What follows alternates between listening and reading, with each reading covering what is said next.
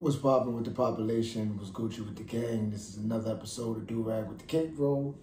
As you see, it's your host, me, here to give you another installment pause of stuff that's going on in my head. Obviously, there's a lot happening as far as the media, depending on what part of the media you are paying attention to, what parts are catching your eye, depending upon your algorithm and how you are consuming content, because it's all about what you click on, not about what you like. When it comes to the algorithm, that's the one part that I'm starting to understand. It's like day 100 and whatever of the war in Gaza and how the stolen Palestine, aka Israel, is currently just doing what they've been doing, taking lives of people that shouldn't be losing their lives, and claiming that they are after a terrorist cell, but there's no proof of them even doing any damage to said cell and actually taking more lives of innocent people than anything else. I had the eye-opening displeasure of listening to the audio of Hind. I believe I got that young girl's name right. She's like 6 years old. It actually kept me up. This desperate call for help was from Hind, a 6-year-old Palestinian girl who has been missing in Gaza since the 29th of January. She was trapped inside a car, surrounded by the bodies of her family members, all of them killed by Israeli fire. According to the Palestine Red Crescent Society, they were fleeing northern Gaza when they were attacked by Israeli forces.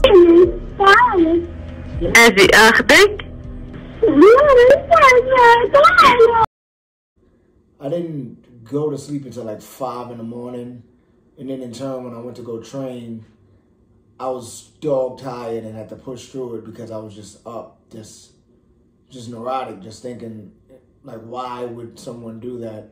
But if you know the story, I think the little girl's name was Hind Rajab, 6 years old. Excuse me. I don't think she was in Rafah. I forgot where she was at exactly in Palestine.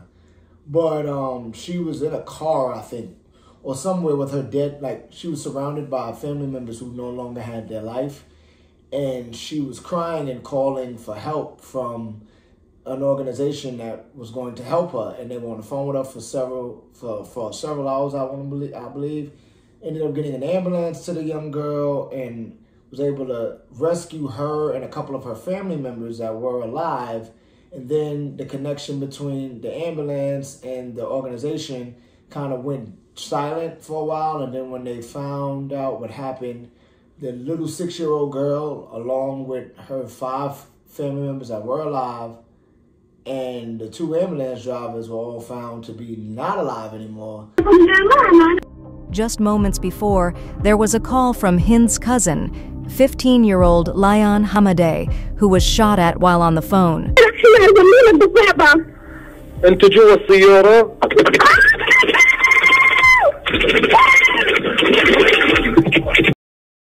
And the excuses by the powers that be are just like, they just make absolutely no sense. But I was having a conversation with a homie at the gym yesterday, and he asked, like, what's going on with the system? Like, how do we fix it? And I'm like, that's the problem right there, that you think that it's broken. The system is working exactly how it's supposed to, because at the end of the day, all of these things that we have right now are stuff that we made up. Like this phone, this microphone I'm on, them sneakers right there, that hat, this laptop, all these things are just things we made up off of humans reacting to what is around them. The earth is the only thing that is what it is. We have nothing to do with it.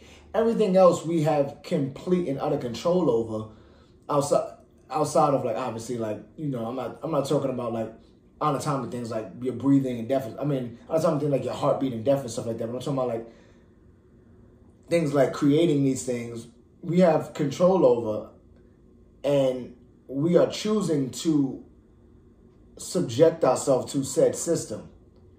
And the people that have the power realize the only way that we can keep them this way is to make them think that they need these things.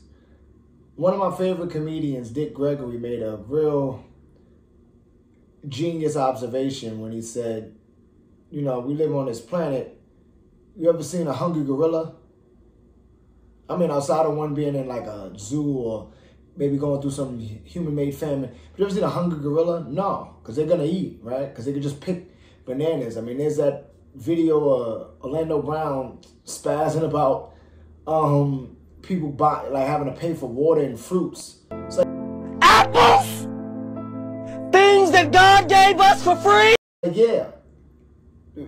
We made this up. Capitalism, we made up.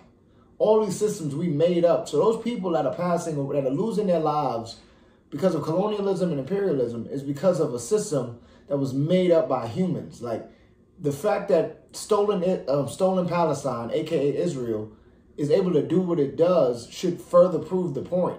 Because people are like, oh, it's the, you know, you'll have like people get super anti-Semitic when it comes to like Jewish people. And they're like, oh, it's this, that, and the third, it's the power, they run this, they do that. It's like, no. Overall, it's capitalism. And Zionism and Judaism are not the same thing. Can you help us make sense of this? We often we're hearing now a rise of anti-Semitism. Can we label this in Jerusalem anti-Semitism that the media is not reporting out at all? You don't really hear much talk about this. I get a lot of these clips from on X, and you'll see true Torah Jews or this, and they post a lot of this stuff, and you'll see a lot of this happening. Can you help us make sense of it? There are a lot of different types of anti-Semitism. There was the anti-Semitism of the Christians in the Middle Ages that told the Jews you either have to convert or we'll kill you, which means their anti-Semitism was against the Jewish religion. And if you practice Christianity, they're okay with you. Then there's the anti-Semitism of Hitler that said it doesn't matter if you practice Christianity. The Jewish blood that you have, and it was his definition of Jewish blood, we're going to kill you anyway. The Zionists are also anti-Semites, but they're anti-Semites against the anti-Zionist Jewish religion. They don't... Actual Jews that just study Judaism and just do what they do as Jews have nothing to do with Zionism. Zionism is an ideology that ties more into cult-like theory, but nationalism. And there are nationalist Jewish people like that. But those Zionists don't like those Jewish people that are just living their Jewish life. And the wild thing with Zionism is what they did is they weaponized anti-Semitism. In that being Semitic, Jewish people are Semitic, Arab people that they're currently taking the lives of in Gaza and other places in that surrounding area are Semitic. Nevertheless, what Zionism did is they took and weaponized anti-Semitism, where that they basically they use it against any and everybody that is not for their cause. And because Zionists are actual anti-Semites, they don't like non-Zionist Jews. They don't like people who talk about Zionism. They then demonize those who are aware of what's going on as anti-Semitic when they say anything about Zionists, and they equate that to Judaism. It's not the same.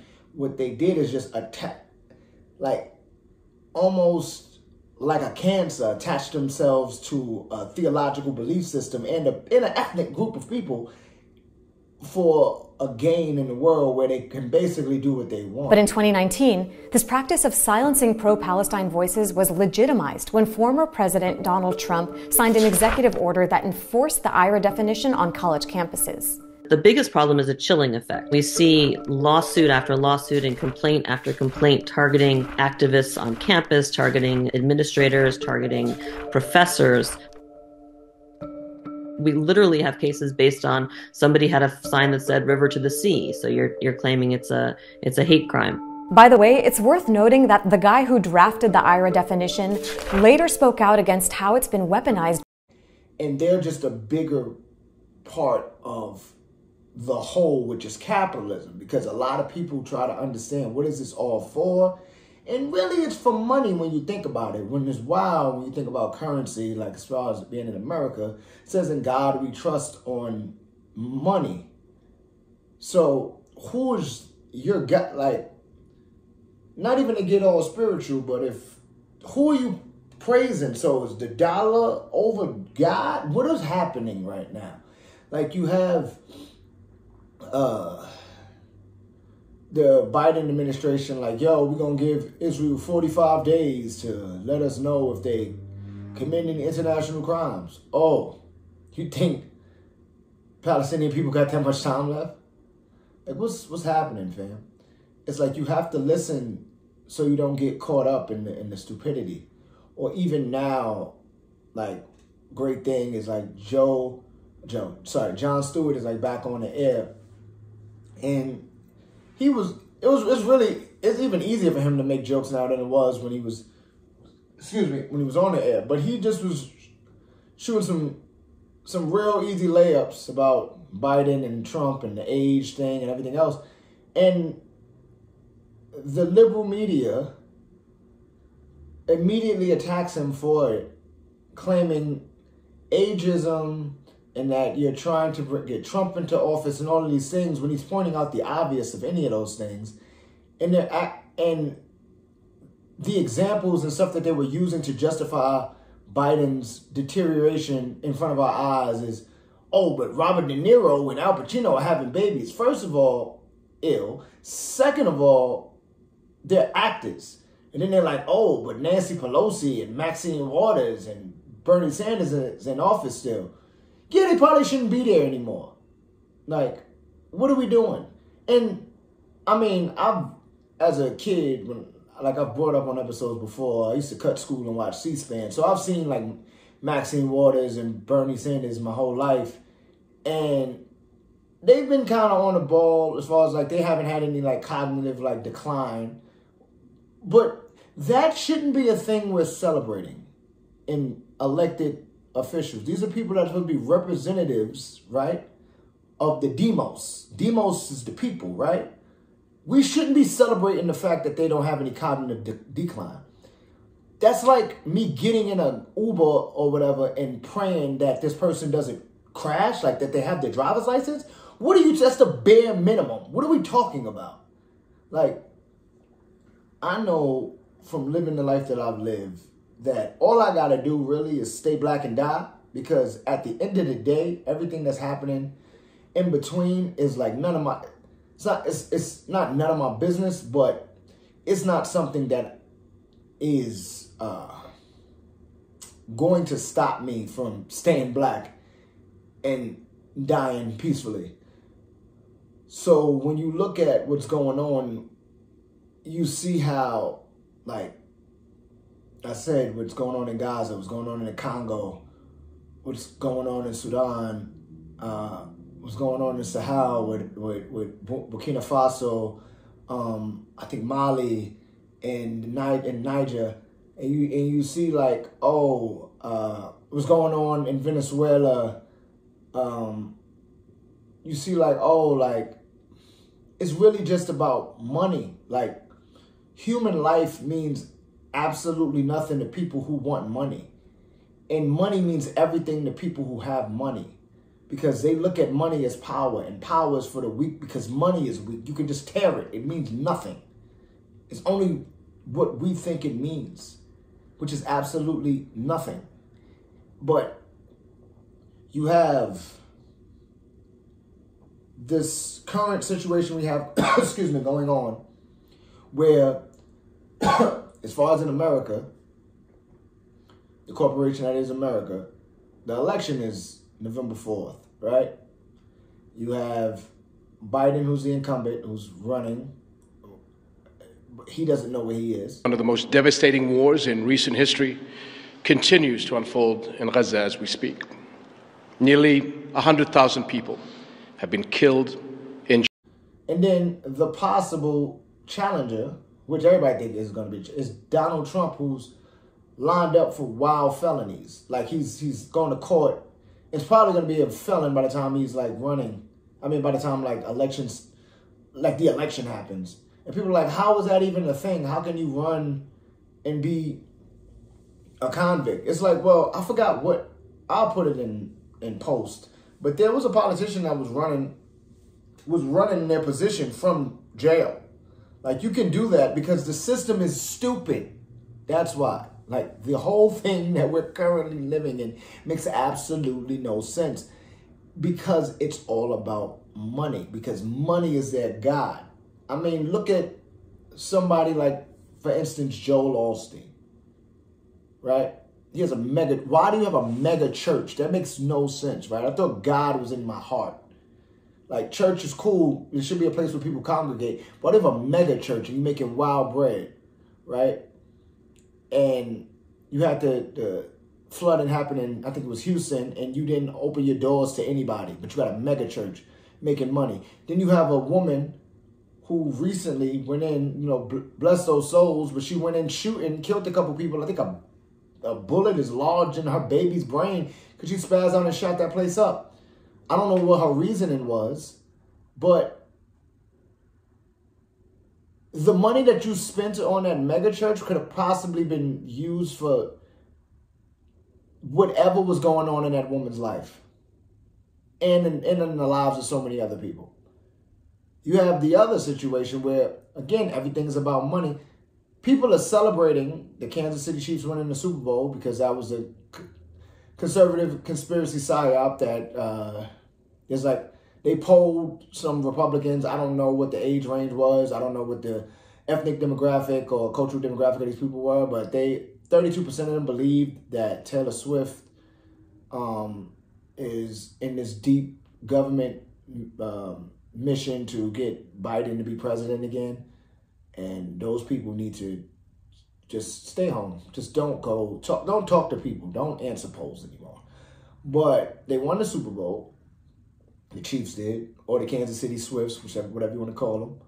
They had a parade, I think yesterday, or I don't remember the day exactly. I think it was yesterday, or the day before, or whatever. There was a mass shooting, and they're still trying to figure out what was going on. And I think a couple people lost their life. Like, what? There's more. Like, the issues that are happening in this world, in this society, can be quelled. Like, we could figure out why. And supposedly, the lady that did the shooting at Joel Osteen's church, if the red flag laws were instituted in regards to being able to check somebody who has like mental health, who's been considered someone with mental health issues or some kind of problems from having a firearm, if those laws that Greg Abbott didn't want to be a thing were passed, she probably wouldn't have had the gun in the first place to do what she did. I think she had a legal firearm. You hear arguments like, no, we need this and that, and then arguments against it, and then people think like, and then everybody's life, from a Democrat to a Republican to a conservative to a liberal to a person that doesn't care, gets lost because bullets don't have any political affiliation. You wonder, like, why do these politicians, these elected officials, remember, these are people that people voted for. Why do these people that are supposed to represent the people that voted them in, why do they allow these things to go on and not look for any safe measures or anything to like make things better? And it's because money. Like, the two things that America makes really well, the corporation that is America makes really well, is fat kids and guns.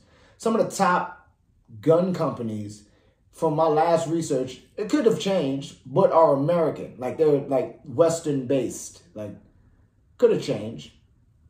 And I say fat kids because if you look at our foods and whatnot. But my saving grace in all of this for me is the fact that I know I can just stay black and die. That doesn't mean I'm not going to try to do anything as far as like positive where I can, use my voice, The person, actually, speaking of my voice, this was really cool. Someone who, because I have like, I think 112 subscribers. I'm trying to get more. But someone who was listening to my content actually asked to donate money to me, which I thought was insane. Like, I thought that was amazing. His name is, I believe his name is Damien. I don't want to get that wrong, but I believe his name is Damien because that's what it was on Instagram.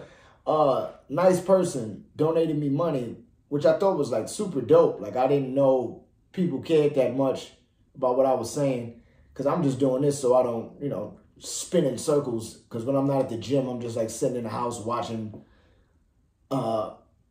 intellectual stuff about random stuff and then cartoons or whatnot. So this is just all just coming off the top type.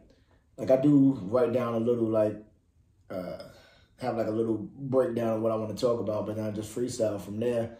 So realizing that I have a voice put me in a place of understanding that things like this need to be said, that stolen Palestine, which is what some may call Israel, is just a representation of the system as a whole. It's barbaric, it's contradictory, it claims to be religious, but it's really just like a zealot, but not even, it don't even follow the religion for real. So it's just tyranny. It's fascist. It's tyrannical. That's what the system is. So that's what I was telling my homeboy, that the system as it is running perfectly fine. The wild part about this that I came to a conclusion with when I was staying up all night watching and listening about Hind, the young 6-year-old girl that passed away, was that this system has to be this way for them, the people with money. Because if it breaks down at any point where people are like, I'm just going to pull my labor, because that's all you really got to do. It's a capitalistic system. They need money. So if you stop working, if you stop feeding into the system, things will change. That's why they hate unions, because unions are the only thing in the system. Unions are a part of the system, but they're also anti the system. The only reason why they still exist is because there's some unions that play into the hands of the system, but then there's some that don't. So when the ones that don't play into the hands and do what they're supposed to do, that's why you don't really hear that much media coverage about it, or it's really like quick hit or miss. Like you had the UAW or whatever protesting, you had the pilots protesting and wanting new contracts, where that was like media, that was news, right? But it wasn't covered as heavy as it should have been. And the reason being is because unions are anti the system while at the same time they are the system. In that you have the dude that's the head of UAW, where he was big on like talking cash about like, yo, mass protest in 2026, something like that. He was just talking cash, whatever, about that. But then at the same time, not too long after that, he was talking about like, hey, we're going to support Joe. I'm proud to stand up here with your International Executive Board and announce that the UAW is endorsing Joe Biden for President of the United States. But it's like you just was saying you wasn't. That's how you play. That's how the union plays both sides. Where unions are good to help dismantle the system, but they still play into it. The real ultimate thing is removing your labor from the system. But again, I can go in for days about how you dismantle it. But when you look at like how these things are and what we can do, is you can use your voice to call it out. The other thing that we miss with all of this information that we can get, especially living in the States, is that living in the U.S., living in some of these Western places that have more freedom, so to speak, in ways, is that we have the freedom to think that we're free. We can have these conversations. I can say these things and not worry about getting arrested. There's Israeli people who are protesting what's going on in Gaza that are getting arrested and doing like 20 years. But still faces charges from the state of Israel. He was also illegally fired from his job. But on January 19th, the Tel Aviv Regional Labor Court reversed Barukin's termination. Barukin told Haaretz that the ruling is a bright spot in the dark place that we have been in recent months, where Israeli citizens who express opposition to what is happening in Gaza are politically persecuted, publicly condemned, lose their livelihoods, and in some cases are thrown into detention. Upon returning to teach his 10th grade history class, he found that students not only refused to attend his class, but they organized a demonstration against him. His own students, the next generation of Israeli society, cursed and spit on him.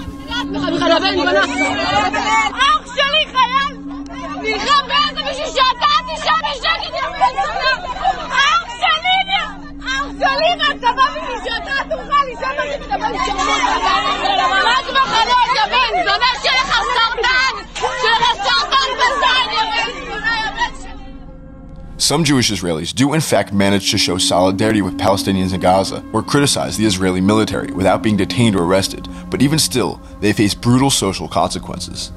Yael Ayelan was the principal of Tel Aviv's Ironi Yud Daled High School. After posting on Facebook about the lack of Israeli media coverage on the humanitarian crisis in Gaza, her students led a fanatic mob attack against her on school grounds. They screamed, demanding she go home, and even threw trash at her.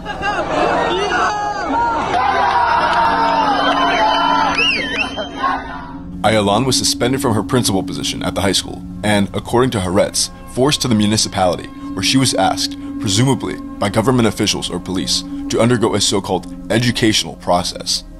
Doing possible 20 years or whatever for tweets and because I refuse to say whatever Elon Musk calls tweets now, and Facebook posts for just being like, yo, this is not right. You realize like, oh, communication rules the nation.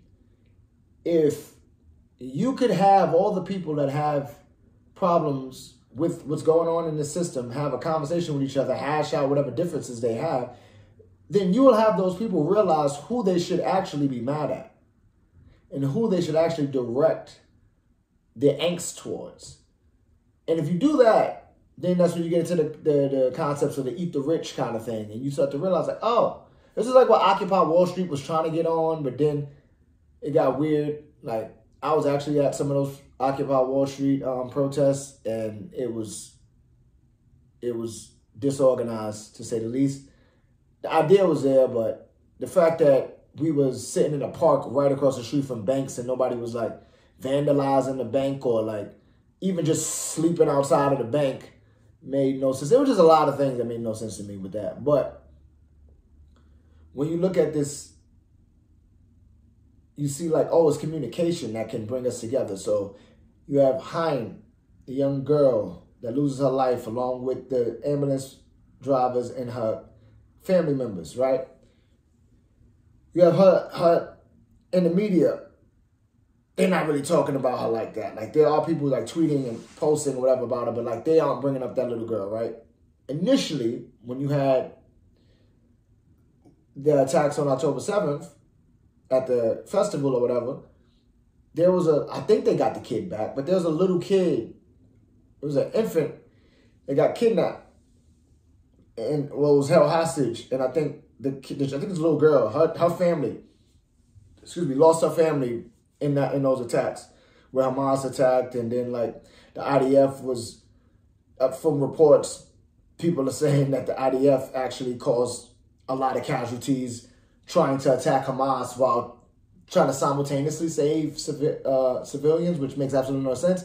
But nevertheless, you have the little kid, I forget the little kid's name, gets abducted.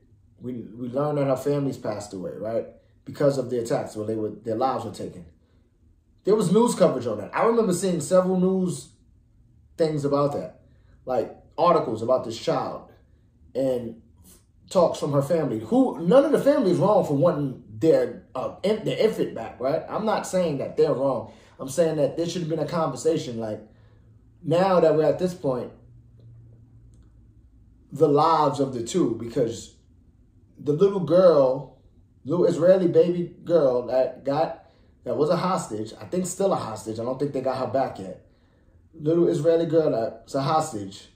All of these warm, sad articles, videos about getting her back interviewing her family, talking about the loss of her mom and dad, all of these things, right, about this child. Then on the flip side, you have Hind, who's calling, crying, begging for her life, trying to find help, gets help, ends up losing her life. Everybody around her losing their lives. You have the U.S. government trying to justify it as like, oh, I mean, you know, sometimes casualties of war. Same question on Hind Rajab, though, to follow up on, I think, what the point Matt was trying to make. You've said you've urged Israel to investigate her killing, respond very quickly, and take accountability if they find something's wrong. I think Matt's point, though, is that you've urged a lot of accountability, a lot of investigations, and we don't have evidence of them coming back with accountability. Should there be a second level investigation into her killing? Again, it's hard to not satisfied with what they again. It's hard to comment on a second level before we've concluded the first level. We want to see the government of Israel investigate this matter. If they find that somebody behaved inappropriately or violation of law, we want to see accountability. And I wouldn't want to speculate on what further measures might be appropriate before that first step has been completed. You see what I'm saying? Like, now, if you had conversations, you can have like Israeli people or people, period, saying like, wait a minute, I thought this was about protecting women and children, right? She's still a child. So these both are children. So this one's a child and this one's a casualty of war? What are we doing? Like, you have Israeli people right now, I don't know if they're reporting on the media like that. I know there was a German outlet I found that was showing that Israeli people are protesting the fact that there's still 126 hostages that haven't been saved. Are boiling over on the streets of Tel Aviv, meanwhile, with demands for Prime Minister Benjamin Netanyahu to resign. 136 hostages are still being held by Hamas in Gaza, and their families are running. Trying to figure out, so what's this all about? Like, and don't get me wrong, those people that want their family back, they shouldn't want their family back. I saw some people saying like, oh, why they aren't talking about the people that passed away in Palestine? It's like, there's a whole lot of problems with the inhabitants of stolen Palestine, a.k.a. Israel, to begin with, right? But if we're just talking about it on a human level of people who want their family members back, the fact that Bibi and them said, yeah, this is about getting those people back, we're going to destroy Hamas by any means, and then they just are indiscriminately bombing. Said to the foreign media not long ago, pay attention, a pregnant woman cut open. Oh. Guys, the things that are happening are so sick. This is not a Netflix show, and it's not a cable news show. None of that. No, this is real life. That also didn't happen. So many terrible, cruel things happened. Some of the most cruel things that can be done to a human being on 7th of October. Mickey Rosenthal, why were these things that didn't happen said? All right, and they go into... עזה מכותרת. אנחנו פועלים בתוכה. אנחנו מעמיקים את הלחץ על החמאס מדי שעה, מדי יום. עד כה חיסלנו אלפי מחבלים מעל הקרקע ומתחת לקרקע. Killing over 20,000 people, I think over 10,000 children. And then you have family members storming the Knesset, family members protesting constantly, wanting this disgusting government out because they are like, fam, what about our family? I thought this was about the hostages. What are we doing? I thought what is this really about then? Like, what are we really doing? And it's about, like, monies. Because if you allow them to do what they're doing, they're going to take the rest of Palestine. They already got in the West Bank heavy, constantly taking land and killing people over there. There's been a lot of death there with settlers. They call them settlers, they're really colonizers. What's wild is a lot of those colonizers are from America. Some of them are from New York. Some colonizers come from New York. Nevertheless, colonizers. And the way that they come from New York is because they have a right to return. If you know what right to return is basically if you have any Jewish ancestry and you can prove it or whatever, and you get a recommendation, you can just go to Israel and they'll help you set up and settle somewhere. Settle meaning take a Palestinian person's home. Are stealing my house. And if I don't steal it, someone else is going to steal it. No one is allowed to steal it, يا عمي.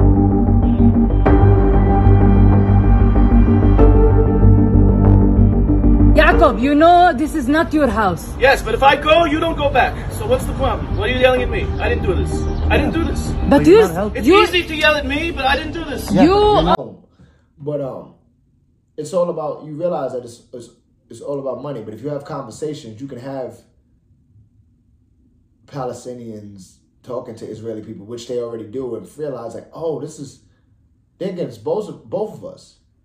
Like, you'll have Jewish people fighting for Palestinian people, which a lot do. They don't get any media coverage because, again, conversation rules the nation. I can tell I never right my wrongs and write them down for real. P.S. Sorry. But if you have people having conversation, you'll have them figuring out who's the actual issue. And when you figure out who the actual issue is, you can deal with the actual issue. And they don't want you to deal with the actual issue. They would rather we just all argue and try to figure out who, as far as in the West, who's going to be the next old white man in office. As far as overseas, we just going to keep bombing and taking land. As far as Israel, they want all of Gaza and Palestine or whatever. They figure that out. They want the canals so they can have better trade. They want Jordan. They want Yemen. They want all these places, and they really want to kill everybody in Iran. They want to fight Pakistan. They want everybody. They want war, dog. How you gonna blow this spot? I see some dirty cops. Sorry, I'm just having rap moments. But please realize that you need to stand on something at a time like this, and that's just being a good person. Like, for me, it's just knowing I'm black, so I'm good. As long as I stay black and die, that's all I gotta do.